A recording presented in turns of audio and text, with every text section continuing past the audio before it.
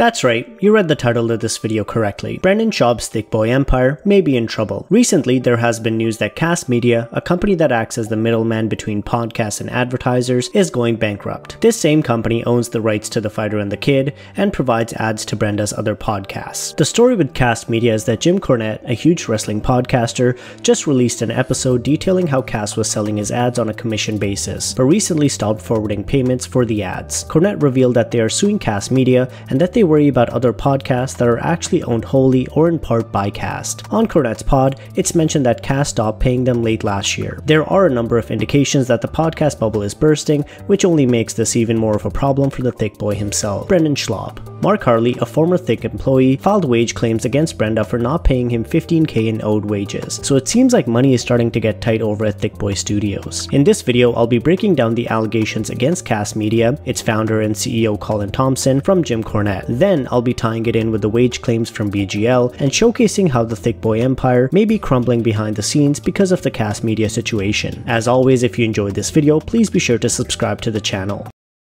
On July 22nd, episode 301 of The Jim Cornette Show was released. During the show, Jim Cornette and his co-host Brian Last discussed their ongoing troubles with Cast Media and Colin Thompson. The relationship between Cast and Cornette was a simple one. Cast would sell the advertising for the show, the advertiser would pay Cast, who would turn around and pay the pod, while collecting commission on the sale. During the podcast, it's mentioned that Cast was never reliable at sending out the payments. Jim or Brian would have to check on it every month, but they would get the payment when they checked. It wasn't ideal, but they were still getting their money. This all changed late last year.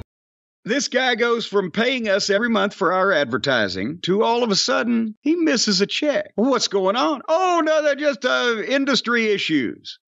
And then we get one the next month. But is it for what we thought we should have got? And then we don't get one the next month. And then you're on his, you've been up his ass. And he's, oh, is it just no, there's no problems. There's no issues.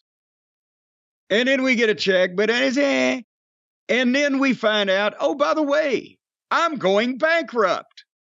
With Cast going bankrupt, Colin decided to sell his company to Podcast One, a subsidiary of Live One. Subsequently, Colin told Jim and Brian that with this deal, he'll be able to pay them the money that they're owed. And as a side note, they mentioned that the amount of money that they were owed was in the ballpark of mid-six figures for a few months of advertising. And dude, I need to start a fucking Thick Boy empire myself, because that's fucking ridiculous. Happy Hippo, where the fuck you at? I'm about to start downing some nicotine pouches myself, bro. Anyway, so later on, the proposed deal to Jim and Brian is that if they agree to a contract with Podcast One, they will receive a third of the money owed to them in cash, another third in cash over 24 months, and the last third in stock over 24 months, which they obviously decline and are now pursuing legal actions towards Colin and his shady business practices. It was also mentioned that Colin was almost running a pyramid scheme. He used the money owed to Jim and Brian to fund the production of other podcasts under him. So it pretty much sounds like Cast was a Ponzi scheme. They quit paying most podcasts for the ad revenue they were getting in 2022. Cornette and Brian had to constantly chase after them for payments, which I doubt the Thick team ever did, and eventually were proposed stock options in lieu of a cash payment, which they didn't take. Cast did at one point work out a payment plan with them, paid 2 installments, stopped paying, and now the owner has gone dark on everyone. I'm not a betting man, but I will bet against Mr. Schaub and say that he probably took the worthless stock deal. Now that you know the story with Cast Media and Jim Cornette's podcast, let's talk about what this could mean for Baba. The first thing I want to talk about is the wage claims made by Mark Harley against Brenda over unpaid wages, and how that is most likely very closely connected to the Cast Media situation. I personally spoke with Mark about this, I've seen the complaints and the proof, and what he's saying does add up. So let's break it down. BGL has made wage claims against The Fighter and the Kid, Tiger Thick Whiskey, The Golden Hour, and Thick Boy Studios. Talk about fucking terrible names. But let's go over each of them. So the first one is The Fighter and the Kid. He was fired in January 2023, where he was promised severance pay for the month of February, which he did not receive. That's 2 paychecks totaling $1,300. The next is Tiger Thick Whiskey. He wasn't paid for the final month of work, and he still owed $3,000 for that one. Then, The Golden Hour, he's owed $4,000 for the months of November, December, January, and severance pay which was promised for February, but never paid. And the last one is Thick Boy Studios, and this is a long one. As per their verbal and written agreement, Brendan agreed to pay $1,000 per month for Happy Hippo ad reads. This was cut in half after the first month in breach of agreement. BGL is still owed $5,000 for 8 months of makeup pay,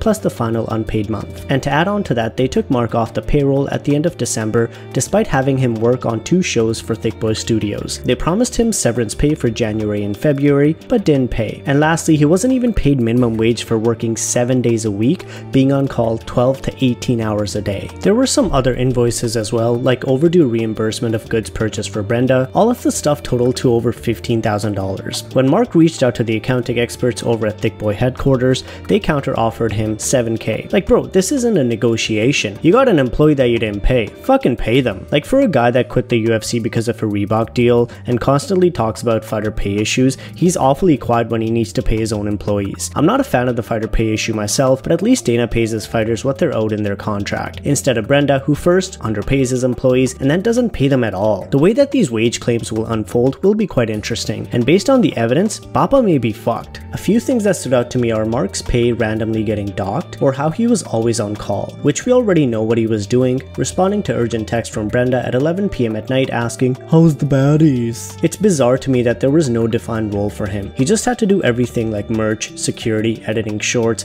managing social media, in addition to driving Brenda to gigs, and basically doing everything under the sun for him. Where it looks like Brenda really screwed up in terms of Mark's employment is that he didn't keep any sort of time records for hours worked. No tracking of overtime or meal breaks despite Mark normally being an hourly wage employee. Mark's complaints recounts all of this with screenshots showing that he was not compensated for overtime, mileage, being on call, and on and on and on. There are all sorts of potential penalties that Thick Boy could be on the hook for in addition to back pay. What's interesting is that Mark's pay issues line up suspiciously well with the cast media stuff, so it makes me think that money may be tight for Brenda and co. Mark confirmed this by saying 100% not being paid is connected to the cast fiasco. Mark also confirmed that Thick Boy was getting their payments late from cast as well. I'd known that they were behind in payments. Like, I was very privy to conversations that were had in the studio, and maybe Brent would tell me personally some stuff. It certainly was affecting them, but I didn't know what the norm was. You know what I mean? So it's like, yeah, late payments. Like, I've dealt with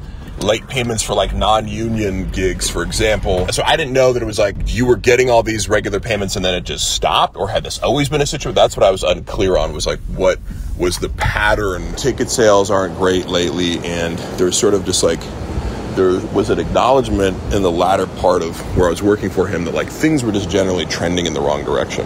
I don't know. For a while, like, I also knew they were unhappy with like just the amount of like money that they were getting from cast, like as far as the deals that they were getting, and they thought they were worth more. And it's kind of like, you know, I'm looking at it like, well, all your views are fucking declining across the board. In retrospect, obviously, it seems like, you know, this is all connected.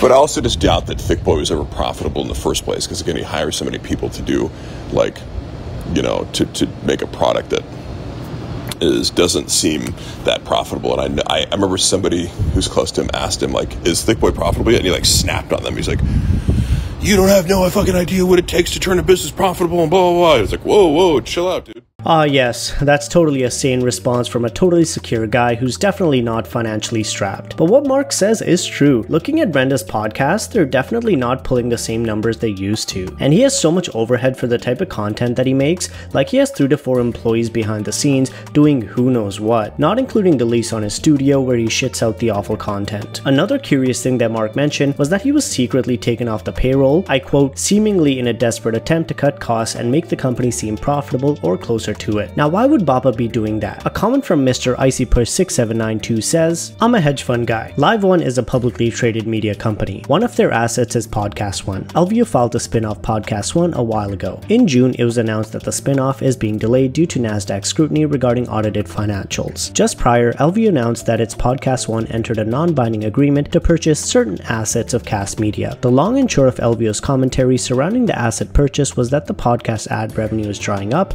and they have an opportunity to purchase some assets on fire sale. The above is just a long-winded way of saying that an SEC-regulated publicly traded company dug through Cast assets figures, and Bappa was undoubtedly exposed. He mentions to have emailed LVO CEO to get some clarity. Here's hoping he updates us soon. If we look at Podcast One's website, it does show all of Schaub's shows on there, so I do suspect there is some Madoff number crunching going on, and maybe that's why he's discounting everything, from his premium thick nectar to designer quality merch. There was actually something that was said during Jim Cornette's show that does really well to summarize Brenda's business practices.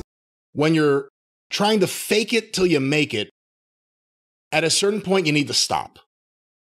And One of the biggest problems with podcasting as a business, as a genre right now, as an industry, is too many people don't understand what the business is. And the business is a wonderful business as long as you don't pump it up and try to make yourself bigger than you are and have productions that there's no audience for. Papa Schaub is clearly not conservative with his money, so the really interesting question is, will he still be a millionaire in a couple of years? He is the king of Thick Boy Empire right now, but I'm really curious where he will be in a few years. If I were to guess, I don't think he'll ever stop podcasting or doing comedy. He's got a rich dad that will bankroll him. I do think that he will have to drastically cut down on production and his team, but he will continue to do some type of podcast because the Redact thinks people want to hear him talk and he thinks he's actually good at it. As far as doing comedy, no way he stops the only thing that he has common with Joe and the circle he hangs out with. There's plenty of comics that work the road their whole life without ever making it big or actually making decent money. The only serious repercussion I can see is him getting divorced, and even that might be a blessing in disguise. There's no way that they can keep up their current lifestyle. They've already downgraded from how they were living a few years ago. They both want to live a luxurious life, but Miss Schlob wants that lifestyle more and won't stick around for the next downgrade. Whatever it is, I'm here for the ride. And I'd like to hear from you in the comments. Where do you think Bappa will end up in 3 years from now? And if you enjoyed this video, please be sure to subscribe to the channel. Stand up. But Joe Rogan, I remember, like, he crushed Brendan's dreams. He's like, oh, by the way, like on a phone call, he's like, by the way, stop putting out those little clips. Rogan has a point. He's like, don't put out any clips until they're like really polished, you know. In the corner of the couch. How does this work? When he comes, his whole body just erupts. Smash! It looks fucking stupid, bitch! It's dicey because you're rolling the dice.